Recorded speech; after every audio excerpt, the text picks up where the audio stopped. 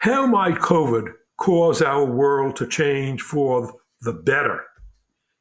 And you heard me right. I asked, how might COVID cause our world to change for the better?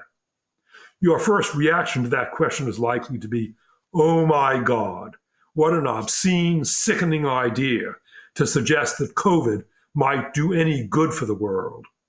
How could a disease that kills people and that is shattering our economies, how could such a disease create a better world?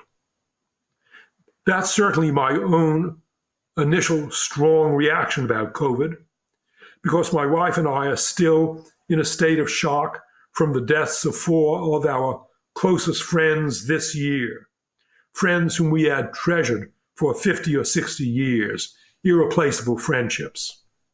Yes, it really is an obscene idea today to look for any good in COVID. But what will the world be like a few years from now, when most of the world's peoples may be vaccinated against COVID?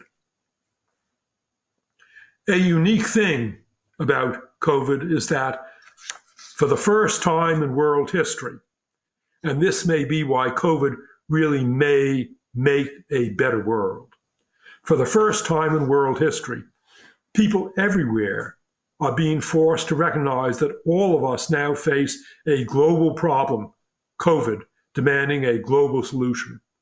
That has never before happened in human history. We have never before faced a global problem that we all acknowledged and that demanded a global solution. Jet planes guarantee that no country can solve its COVID problem by itself. As long as the COVID virus exists anywhere in the world, any country that temporarily eliminated COVID within its borders would just get reinfected by travelers from other countries that have not eliminated COVID. And that's happened. It's happened recently in New Zealand, which eliminated COVID but got reinfected. It's happened in Australia, that virtually eliminated COVID but got reinfected. We recognize the global threat of COVID. But even in the worst case scenario, suppose that COVID infects every human in the world.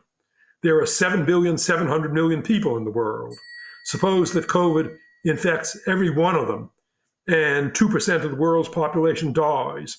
That means that only 154 million people are going to die of COVID. And that leaves 7,546,000,000 people in the world. That's lots of people in the world. In other words, COVID, there's no way that COVID is going to exterminate the human race. And yes, COVID is clobbering our economies now, but our economies are going to recover.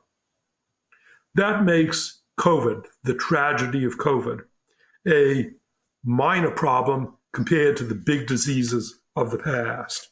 And it also makes COVID a minor problem compared to the 3 really big global problems that we should be worrying about and that kill people slowly and unspectacularly, and that threaten to destroy our economies forever.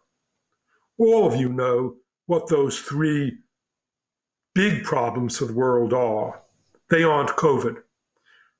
Instead, the global problems that can kill all of us or ruin the lives of all of us and ruin our economies are not COVID, they are climate change. Secondly, they are the unsustainable use of world resources. And thirdly, they are the consequences of inequality among the world's peoples.